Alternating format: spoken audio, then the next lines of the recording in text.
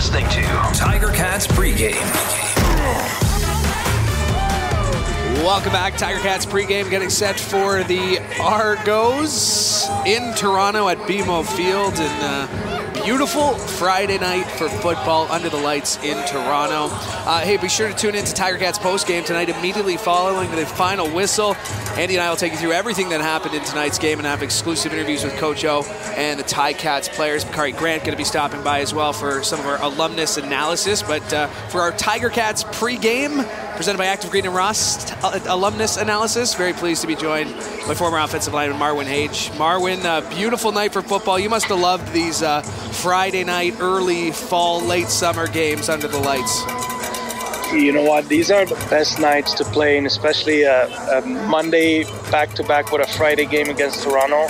These were awesome, you know, and it's the best night to be in Toronto and play, and hopefully give them a dose of Tiger-Cat football right in the heart of the city.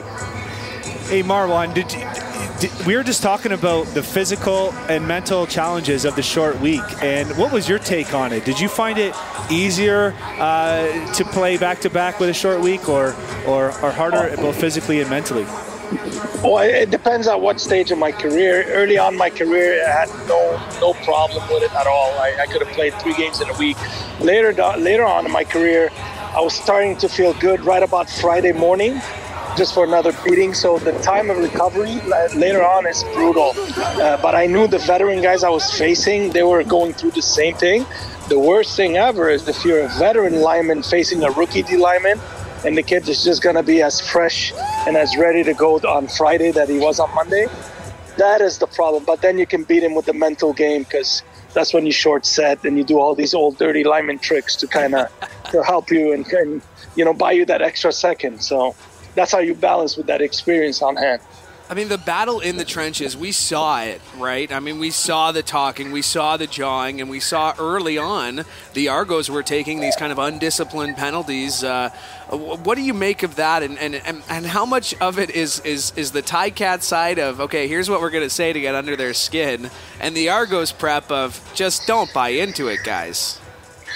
Well, you know, these games are, you know, a lot of history into these games, and a lot of these rookies that come in, they don't know the histories, but the vet on both sides, they're teaching them. And, you know, I remember my first Labor Day game, there were 6 ejections, and I couldn't believe, I'm like, what's going on here? We're running out of players. And, you know, but then by my second game, I was throwing punches left and right, and then it just built. It's one of those healthy rivalries where 2 teams, you know, hate each other to the core. I mean, to the absolute core. Even me today, when I walk by their stadium, I give them thumbs down, right? So I haven't played in a long time.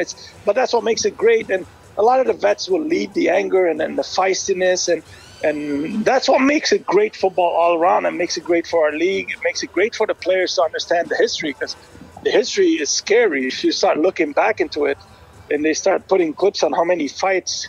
You know, just the Ivor Wynn games. Oh, my God. It was like a WWF event at one point. So, you know, that's the kind of game it is. But it's healthy for a league as long as it's done with good taste and the battles stay on the field within, you know, good limits, and it doesn't get overboard. And then it's a lot of fun to watch, even for the players to participate in.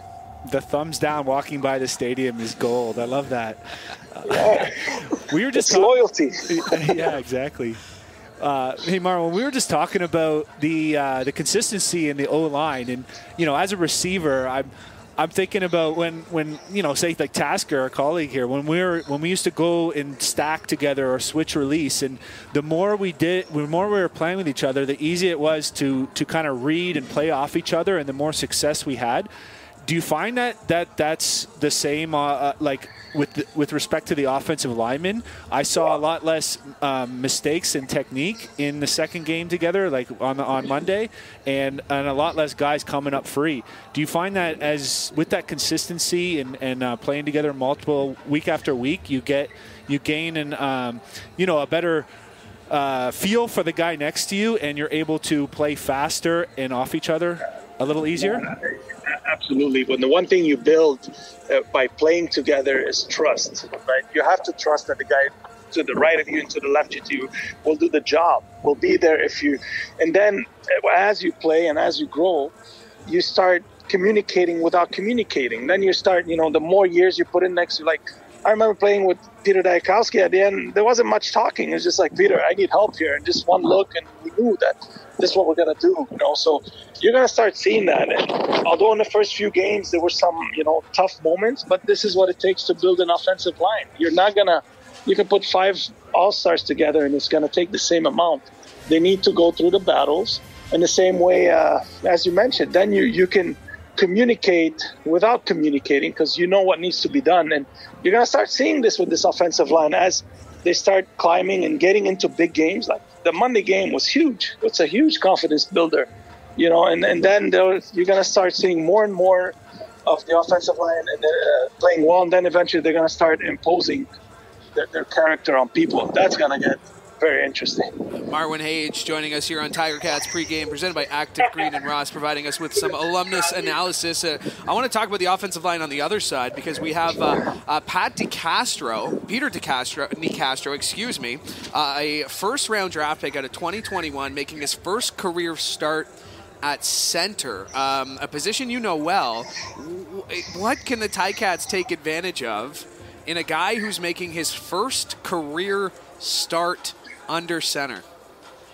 Well, I played when Coach O was a safety for the Argos in those power years defense. And if I know Coach O, the player, what he'll do to that center, I feel bad for him. They're going to confuse the life out of him today.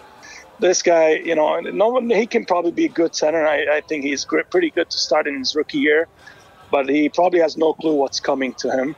Not as far as the mental game. I mean, I remember when Coach O and O'Shea were on Argos defense, they throw so many looks. They'll switch it up on the last second. They'll disguise blitzes, and then they'll just overpower him with a big nose. So I feel bad for the center. It's great that I'm not that guy.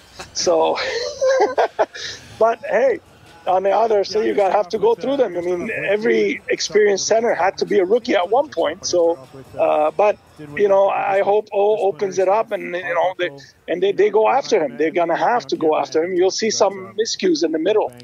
So it's good for us. You're going to love make sure you're listening in for the CarStar keys to victory later, Marwan. But I love that, every marathon begins with a single step, right? And everybody was a rookie once, and you're going to make mistakes. And as long as you learn from them and don't repeat them too many times, that's how you just keep growing and getting better. So I love that take on it. Definitely. I mean, and good luck to the kid. Hey.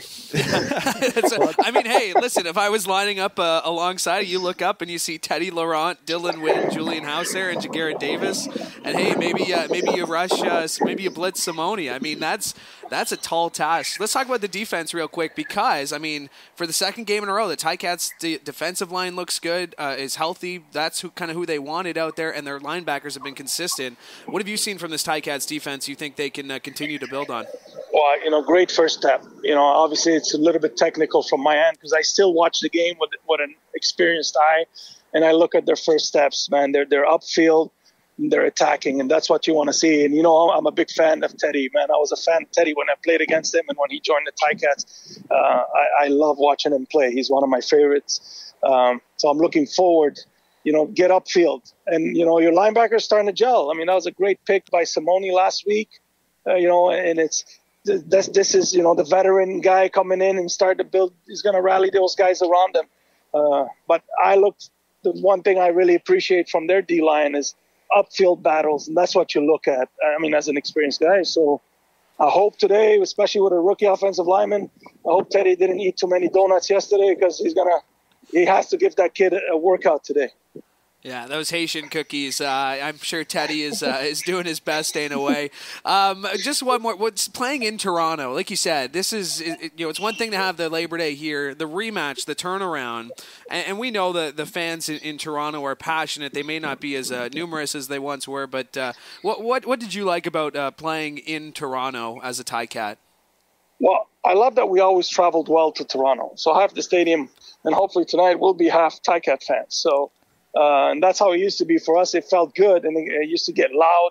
And the games are actually pretty good in Toronto, and it's a carry on from Monday. So a lot of those storylines that build up on Monday, good or bad, will carry on in this game early. So you'll see some guys going after each other.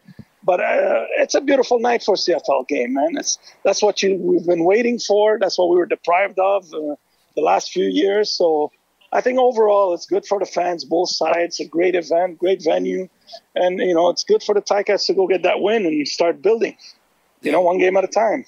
Well said, Marwan. Appreciate this as always. Great to talk to you. Hey, guys, Oski Wee, let's get it. Thanks, Marwan. Marwan Hage for our alumnus analysis there. And we didn't mention about this earlier, but, the consistency on the Ticats, both offensively and defense. Brandon Banks, obviously out. We mentioned that. But Deontay Evans out as well. Frankie Williams moves from the kind of that corner boundary spot inside. And Channing Stribling back in the lineup. First time since Saskatchewan. We really liked what we saw from Channing Stribling that Week 1 game against the Winnipeg Blue Bombers. All right, let's roll on here on Tiger-Cats Pregame, presented by Active Green and Ross. And now time for Bastel's Big 3, presented by Sports